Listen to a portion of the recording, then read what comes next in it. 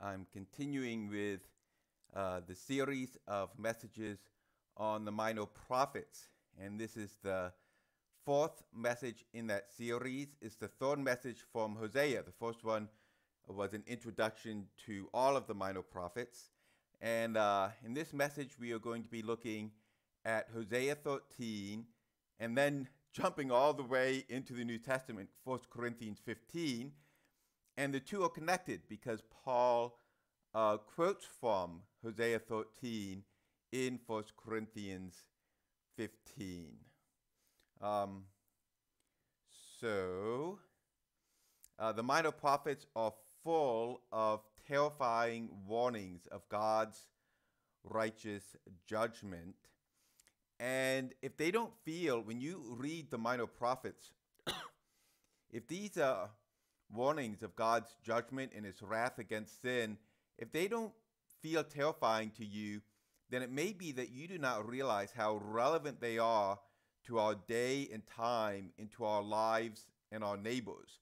So there's no doubt that the minor prophets are mainly directly speaking to situations that are far away from where most of us live, unless you happen to live in Israel, but also far away in time for all of us, 2,700 years ago. And so they might feel irrelevant, but our world today is very similar. I know that the nation I live in, the United States, in many ways, we are very similar to the way Israel was as God's judgment approached. And God is still the same, and the nature of sin is still the same. And so there are truths and principles that are very relevant to us today. But the minor prophets aren't just full of terrifying warnings of God's righteous judgment. They are also full of God's grace and promises and future hope. And I am so thankful for that, because we need the good news. We need God's grace, and we need hope. Now, I haven't covered every chapter in Hosea in this series. I'm not going to cover every chapter, every verse in the minor prophets. That would be a very long series. But we have two chapters left, 13 and 14, and I do plan on covering both of these chapters in Hosea. Two chapters left that I'm going to cover. I've skipped some. Let's pray, and then we'll talk about this a little bit more. Heavenly Father, I pray that you will speak to us mainly through Hosea 13 in this message, but also very importantly through 1 Corinthians 15, both about how terrible sin is and the nature of your righteous wrath and judgment against sin, but then also that you will speak to us about the glorious hope that we have through Jesus Christ and the fact that he died for our sins. Bless us and speak to us through your word, I pray. In Jesus' name, amen. Okay, continuing on.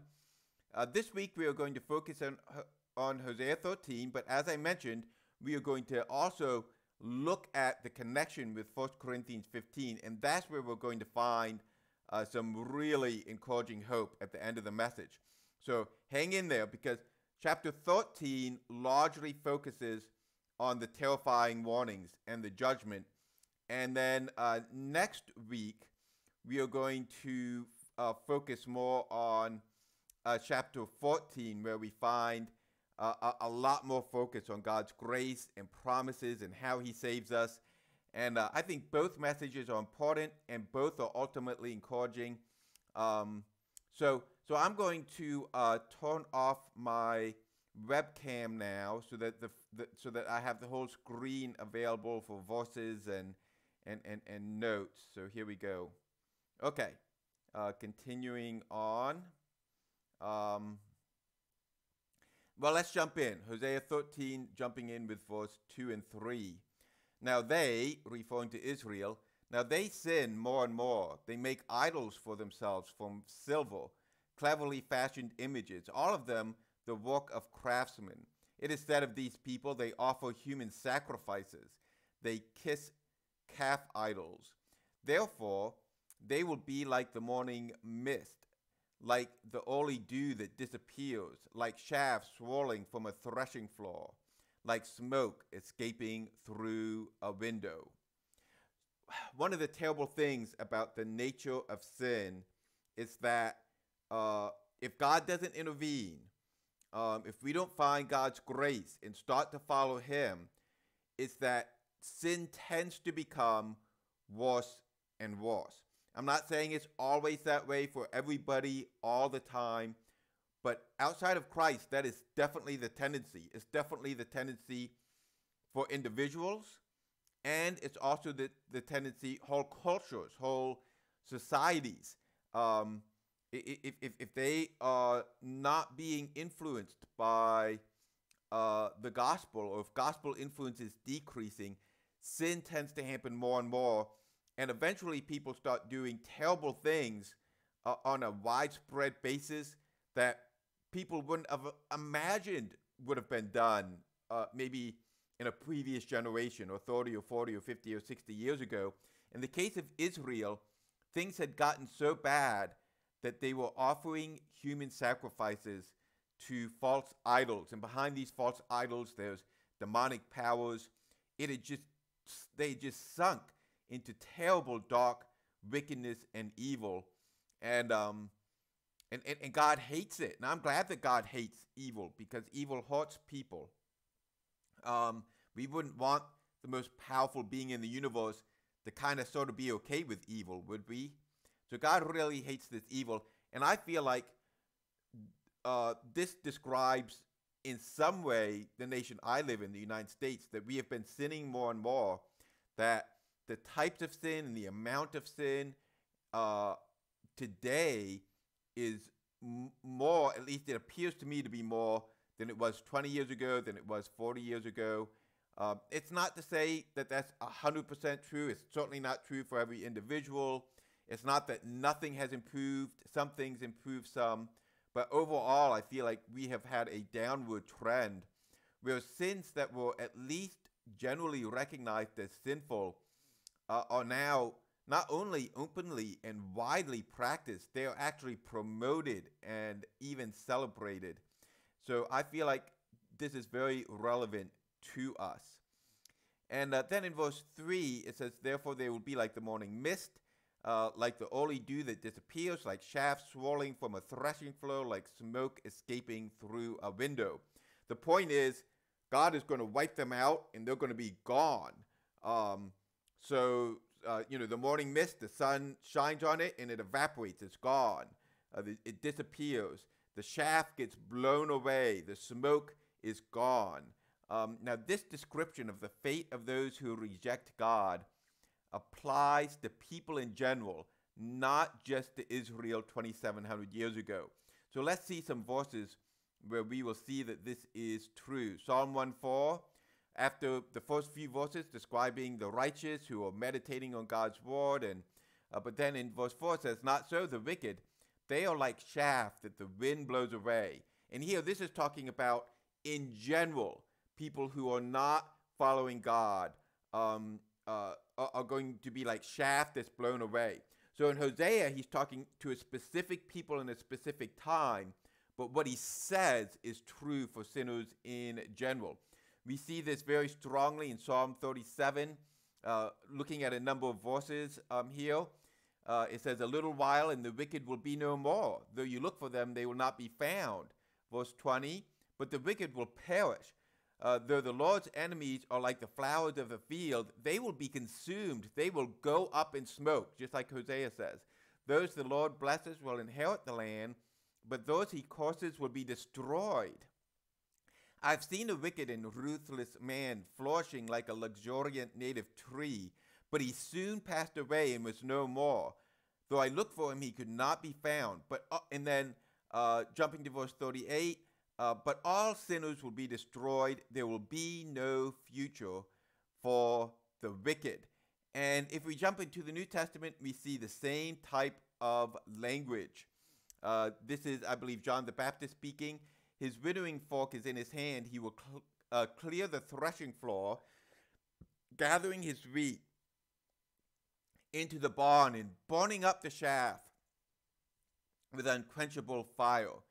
So the unrighteous, people who do not find the righteousness of Christ through faith in Him, they are going to be like chaff that either gets blown away by the wind or burned up by fire. They're going to be like smoke. They're going to be like ashes. We could look at many more verses that teach the same thing. The point is that what Hosea is warning, the warning he's giving specifically to Israel shortly before God's judgment came in the form of Assyria coming and defeating the armies of Israel and capturing their towns, killing many of their people, and the ones they didn't kill, they took them captive. That specific warning is applicable to all of us today in the way that God hates and judges sin. Okay, Hosea 13, verse 5, I cared for you in the wilderness, in the land of burning heat. This is talking about when God saved Israel out of Egypt. When I fed them, they were satisfied. When they were satisfied, they became proud. Then they forgot me. So prosperity can lead to pride, which can lead to forgetting about God. I personally believe that this principle is probably one reason that there's not more prosperity in the world and that God allows there to be a lot of poverty in the world. It's not that God likes seeing people in poverty, struggling to have their basic needs met, struggling to have food, to feed their families, to be clothed, to have basic medical care, to have decent housing. But if God gives everybody all of those things and nice versions of all of those things, which He's a good God, He would love to do that. But the danger is that people tend to become proud then. They imagine that they got all that stuff because they work hard and they're smart. And of course it's good to work hard. Of course it's good to be smart. But they forget that without God, none of those blessings would be there, and that it's by God's grace that we have any blessings we have. And does that always lead to people forgetting God? No, not everyone in Israel forgot God when they were blessed. And not everyone today forgets God when they are blessed. But it happens so often that I think this is a big reason that God doesn't give more blessings. Because is it really a blessing if He gives us more prosperity and then for 40 or 50 or 80 or 90 years we have a more comfortable life, and then on Judgment Day we come under His wrath and we're burned up and destroyed? God is being gracious to us sometimes by not giving us more prosperity. And that's a hard truth, but it's an important truth to remember. Now, we still have some more verses to look at in chapter 13. I'm not going to look at every verse. We're going to look at verses 7 through 9, 14a, which means the first part of verse 14, and then the second part of verse 14 through verse 16. But I'm going to discuss the one in the middle. I'm going to discuss this one after the other two, even though it comes in the middle. And I think you'll see why I'm going to do that. I just wanted to let you know ahead, so hopefully it will help you follow along. Okay, verse 7. God says, so I will be like a lion to them, like a leopard I will lurk by the path, like a bear robbed of her cubs.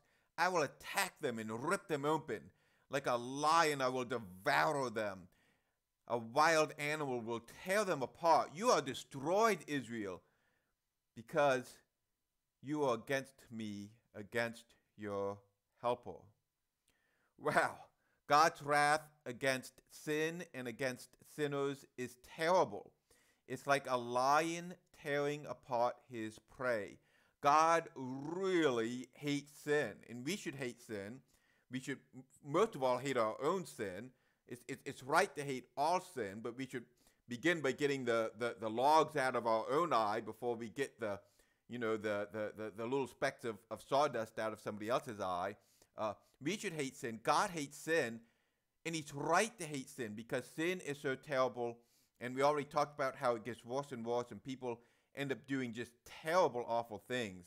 And so God's response to sin is correct. He is going to just tear them apart because of their sin. This is the judgment that is coming. and it would come on all of us except for God's grace and righteousness, forgiving us of our sins, and then also beginning to transform us to become more Christ-like. Now look at this. It says, you are destroyed, Israel, because you are against me, your helper. When we sin against God, when I sin against God, when you sin against God, and all sin is sinning against God. Now, that doesn't mean that it's not also sinning against someone else, but at the ultimate level, we are breaking God's law whenever we sin. When we sin against God, we are foolishly sinning against the very one who helps us, the very one who gives us air to breathe, the very one who loves us, the very one who wants to do good for us. He's the one we're sinning against. And so that's another part of what makes sin so terrible. Now, jumping past the first part of Hosea 14, we're going to jump in here. God says, I will have no compassion, even though he thrives among his brothers. An east wind from the Lord will come, blowing in from the desert. His spring will fail and his well dry up. His storehouse will be plundered of all its treasures. He's talking about what's going to happen to Israel when God sends his judgment, and the big judgment is going to be in the form of this enemy nation coming and defeating them, which actually did happen shortly after the time of Hosea. Verse 16, the people of Samaria, that's referring to Israel, the northern kingdom, the people of Samaria must bear their guilt because they have rebelled against their God. They will fall by the sword. Their little ones will be dashed to the ground, their pregnant women ripped open. Oh Lord, how terrible our sin is that it deserves this type of judgment. Again, we see God's wrath against sin. And remember how terrible their sin had gotten. They were sacrificing people, and in other parts of the Old Testament, we find out they were sacrificing their children. Some of them were doing this, human sacrifices. Just terrible, terrible evil. Reminds me some of the types of evil that are happening in the nation I live in the world I live in today. The people of Samaria must bear their guilt. That's true. God is a just judge, but this is not the whole story. We need to think about how terrible sin is, or we won't appreciate how wonderful salvation is. We are going to look at some of the good news here, so hang on. If this was the whole story, what's the point of reading it? It's just going to get us depressed before we get judged and destroyed. But thankfully, it's not the whole story, and there is hope, and there is a good reason to know what God says, because there's a way of salvation. So next, let's look at what comes between these fierce expressions of God's wrath that come before verse 14 and at the end and after verse 14. Here we have the beginning of verse 14, and we find something shockingly different. It doesn't seem to fit at all. God says, I will deliver this people from the power of the grave. I will redeem them from death. Where, O death, are your plagues? Where, O grave, is your destruction? Wow. It's like right in the middle of all this judgment, there's this shining good news. But now I'm going to share with you something that's a little bit complicated. It can be a little bit confusing. And we're going to walk through that. I hope I'm going to be able to help you walk through it. And then we're going to get back to this good news. So we are going to get back to the good news. Hang in there with me. It turns out that there's a translation issue here, and not all translations translate this the same way. Let's look at what so we've been looking at the New International Version. Let's look at the New English Translation. I think both of these translations overall are excellent translations. It says, will I deliver them from the power of Sheol? No, I will not. Will I redeem them from death? No, I will not. Oh, death, bring on your plagues. Oh, Sheol, bring on destruction. That's a drastically different translation. It's the same part of the same verse, but in the NIV version, it's a promise of deliverance and redemption and rescue from death. And in the New English Translation version, it's a statement that God is not going to redeem them, and God is calling death to destroy them. So, wow. When you Most of the time, differences in translation are not this opposite, but every now and then they are. And so I want to think about this with you. And like I said, at first it can be confusing. So let's think about some different translations. We are blessed with so many excellent English translations. I think that all of these translations, I think, are good. Some of them have slightly different purposes in the way that they're good. But we have a lot of good translations. And a number of them are very similar to the NIV, positive translation. The English Standard Version, the King James Version, the Christian Standard Bible, and I think the ASV stands for Authorized Standard Version, all tend to have this more positive, promise, hopeful statement. The New American Standard and the New Revised Standard Version lean towards the negative version, but they're a little bit in the middle. And then the New Living Translation, the CEV, I think that's the Contemporary English Version, and the Good News Translation, all have this more negative version, where it's a warning of judgment instead of a promise of redemption. So, what's going on here? And again, I think that those translations are all good. Some of them are more literal than others, but I think all of them can be helpful. Some people think that some of those translations are bad. There are some bad translations out there, but none of those ones I listed I don't think are bad.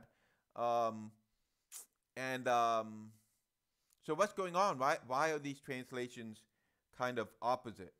So first I want to say this. I'm not at all strong in Hebrew. I had 2 semesters of Hebrew when I was in seminary, like more than 20 years ago. And I also had Greek. I had 3 semesters of Greek. I kept up with my Greek, but I did not keep up with the Hebrew. I was also, shortly after seminary, I was learning another modern language. I was learning Indonesian because we were living in Indonesia, and I realistically I couldn't do everything well, and I kind of let my Hebrew slide. I don't think that was wrong, but we all have to have priorities. But what I'm saying is, if you want somebody to explain the details of the original Hebrew, I'm not going to try to do that. You can find resources, commentaries that do that. But I do know some about translation. I haven't done Bible translation like formally, but I've worked with the Bible in different languages, in Greek, in English, in Indonesian. I became fluent in Indonesian. I have translated other things, not the Bible, from like English to Indonesian or Indonesian to English. So I've thought about translation a lot. We lived in Indonesia 14 years. And I do know that in translation, one needs to consider many factors, including the grammar, the words, and also the context. All of these have to be considered. And the correct translation, lots of times, it's pretty obvious. And there's more than one way to translate something, but the basic gist of it, the basic meaning, most of the time is pretty obvious. But sometimes it just isn't. And sometimes different meanings are possible, and sometimes those meanings are like almost opposites, like this time. That just happens sometimes. It's the nature of language. Now, after researching this quite a bit and asking some people and reading articles from people who do know the Hebrew very well, here's what I found. I'm not going to share with you all the details. I'm just going to give you kind of a summary of what I found, and hopefully this will help you. And we are going to get back to the really glorious good news in just a few minutes, so hang in there. Number 1, while the grammar and language allows either type of translation, the more positive one that's focused on a promise of redemption, or the more negative one that's focused on a warning of judgment, The grammar and the language allows either type of translation. The simplest reading of the grammar and language is the more positive version. So if you shouldn't take a verse out of its context and look at it all by itself and figure out the meaning. But if you did that and you only based it on the Hebrew, you would come up, probably, people who do translation, and if you were, for instance, a student in a class taking your second or third semester of Hebrew, you would probably come up with a translation more like the NIV, the one that's positive and hopeful, a promise of redemption. But that's not the whole story. The context of Hosea 13, if you look at the verses that come after it, after verse 14, and the verses that come before verse 14, the context strongly favors the judgment version. But it cannot rule out the positive, merciful version, because sometimes in the middle of lots of judgment, God throws in a wonderful promise of coming salvation. So if you were just looking at the context, you would pick the more negative version. And there were two more important facts to consider. And some of you are already thinking about one of these, probably more likely the second fact I will get to. So here's the two additional facts. In a way, it makes it even more complicated, but eventually it's going to help us. So the original Hebrew was translated into Greek before Jesus was born. And this translation is called the Septuagint. It's an ancient translation from Hebrew into Greek. And here's the thing about the Septuagint. The New Testament authors use it a lot. The New Testament is written all in Greek, and sometimes it appears that they are making their own translation from the original Hebrew into Greek. But many times it looks like they're quoting straight from the Septuagint or very close to the Septuagint. Now, the Septuagint definitely matches the more positive version seen in the NIV. This is all part of the first additional fact. So if you were basing your translation on the Septuagint, you would have the NIV type of translation, not the NET type of translation. The positive promise, not the warning of judgment. And I have to admit that surprised me a little bit.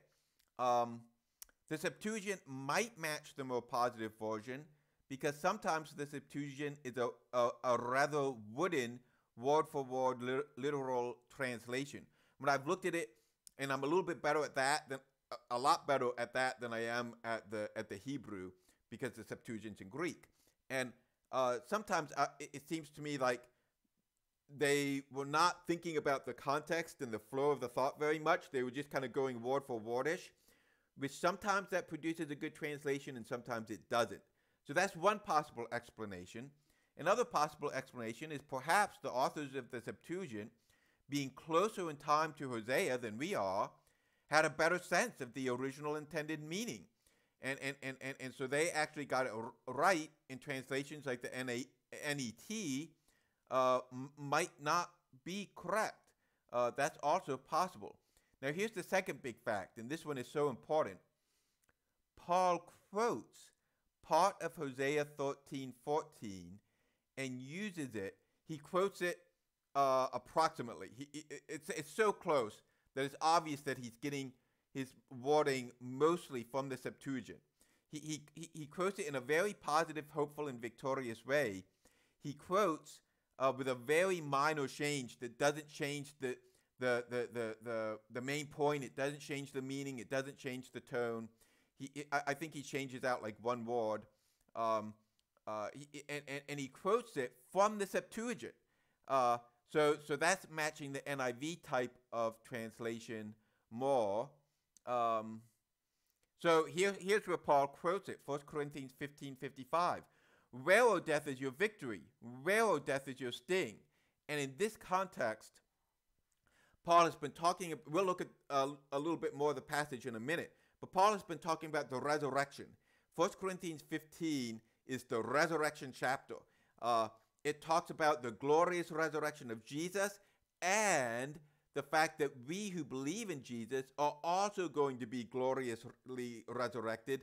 And when we who believe in Jesus are resurrected, we will have immortal, incorruptible bodies like the resurrection body of Jesus. Death will no longer be able to harm us. We will have been set free from death because we won't be dead anymore. Our bodies will be resurrected and alive, never to die again. And this is like a victory shout. Where, O death, is your victory? Where, O death, is your sting? Hallelujah. That's how Paul uses it. So which translation, going back to Hosea, more accurately reflects what Hosea initially intended to communicate? Did Hosea initially intend to communicate a wonderful, hopeful promise in the midst of lots of judgment, even though it doesn't seem to fit? Or did he mean to, was this just part of the warning of judgment? And I honestly don't know. It's okay. I mean, even these experts at Bible translation came up with different translation. And I think if you look at what people say, probably the experts on both sides knew that the other translation was a possibility. So, you know, if even the experts can't say for sure, how much less do I feel like I can say for sure which one Hosea had most in mind? But I do know what Paul meant, and I do know the heart of the gospel. And so I want to offer this possibility as we get near the end here. I found an analogy addressing this specific issue in a Got Questions article. Got Questions is a website, it's a group that it will have all kind of questions that people ask about the Bible and about Christianity. And I think most of the time and then they give an answer. And they find different people to write the answers for them. It's not like 2 or 3 people write all their articles. They find someone who knows a lot about that topic and they write an answer. They look to me like they're a good, solid, evangelical, Bible-believing, Jesus-loving group. And I often find their answers to be helpful. Like anything produced by people, it's not perfect. My material isn't perfect. I don't know where my mistakes in interpretation are, but I'm sure I make some. By God's grace, I feel confident that on none of the major issues, all of the most important doctrines, Jesus dying for our sins, rising again, that stuff, I'm very, very confident in, but I'm sure I make some mistakes. They make some mistakes. But I just want to mention this because I think they're a good resource, and so you might want to use them sometime. Well, they have an article specifically about Hosea 13:14, specifically about the exact question and issues we have been discussing. And they give an analogy. They say, imagine that you were guilty of a crime and you go before the judge and it's obvious that you're guilty. And the judge says, shall I let this prisoner go? Executioner, where is your axe? I will not have pity. He knows you're guilty. And so when he says, executioner, where is your axe? He's telling the executioner, go get your axe, because he's not going to have pity. You deserve to get your head chopped off, and that's what's going to happen to you. And that's kind of the NET translation of Hosea 13:14 follows that ideal. And maybe that's what Hosea originally meant. But then the Apostle Paul, after Jesus dies for our sins and we are saved from God's wrath, we are saved from the certain death that we deserved, our sins are forgiven. Like Paul, if we were standing before that judge, and then someone came in and said, Judge, hold on. Someone's already paid his price. Someone's already been executed in his place. And the judge says, what? It would be wrong to have the penalty have to be paid twice. And he looks at you and he says, your penalty has been paid. Your sins are forgiven. You're free to go. Hallelujah. We might shout, executioner, where is your axe? Not saying, go get it. Saying, you don't need it now. It's gone now. I've been forgiven. I've been set free. I think maybe this is what happened. maybe Hosea did initially mean those verses as part of the whole chapter 13, focusing on God's judgment coming on Israel. But then Paul takes those same words and flips them and says, now we've been saved. Now we've been set free. And I know we've been saved. I know we've been set free. If you believe in Jesus, this is definitely true. You are no longer under the death penalty. Hallelujah. That is good news. Now let's look at 1 Corinthians 15, a little bit more of the passage.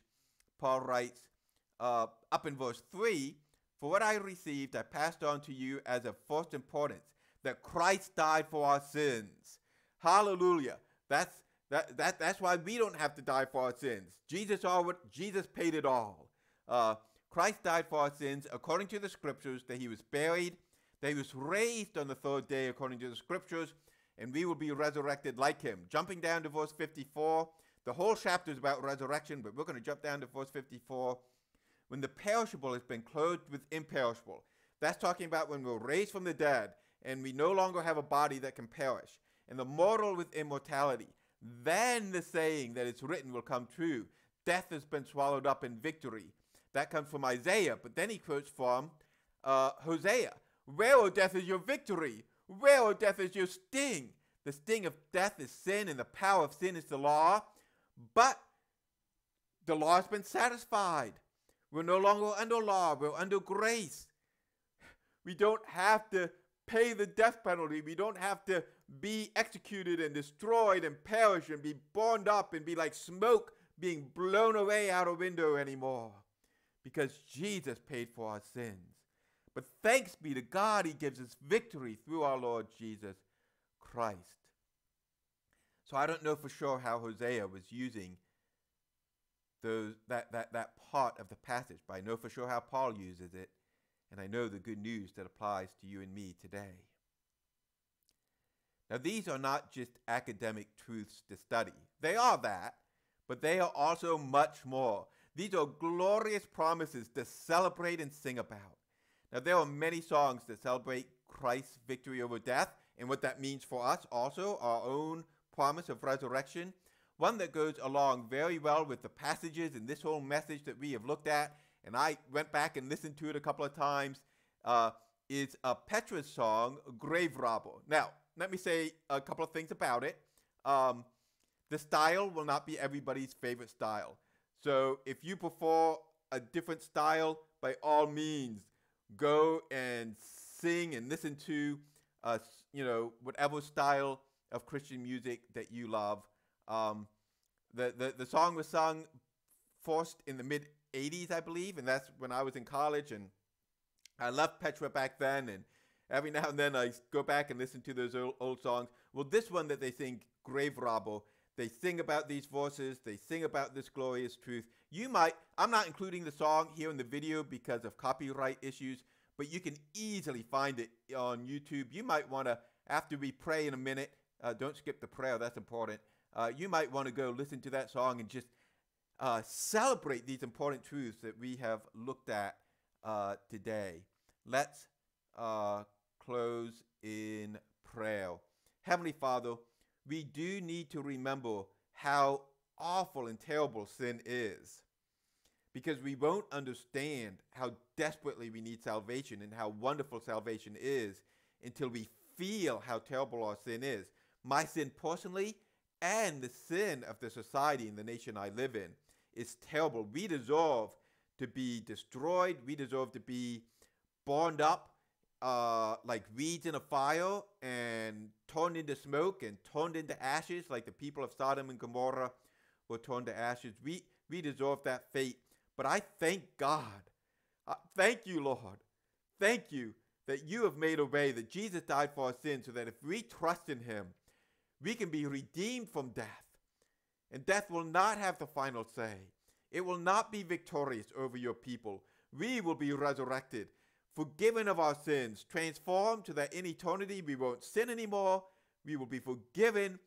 Death will not be victorious. We will be victorious over death through our Lord Jesus Christ. Thank you so much. In Jesus' name we pray. Amen. Amen.